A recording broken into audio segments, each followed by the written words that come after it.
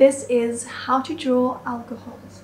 First, we need to know that hydrogen has 1 bond, carbon has 4 bonds,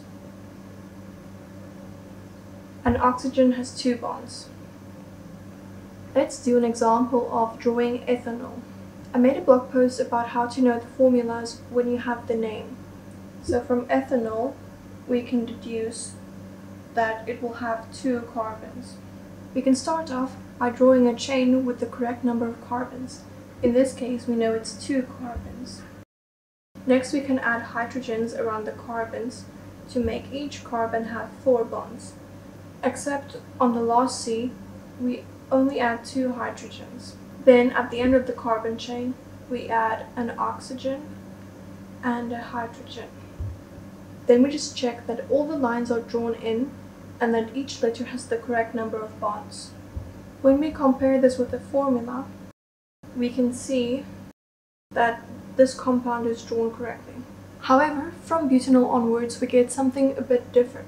The number basically indicates where the OH will be.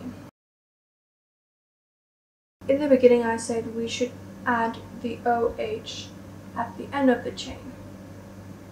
However, this changes once we get to butanol. If it's butanol, then the OH is on the first carbon. So we start counting from whichever side the OH is. In this case, the OH is on the right side. So carbon 1, 2, 3, 4. We put the OH on the first carbon.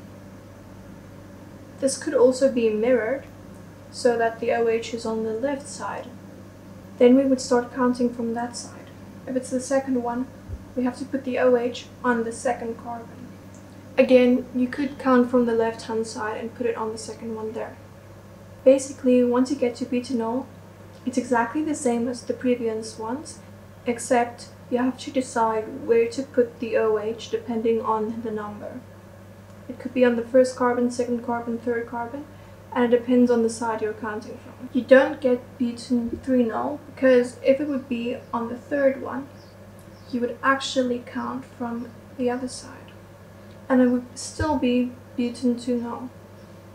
You have to count from the side nearest to the OH. And if you want to know more about other organic compounds, you can click on the video that's on the screen right now.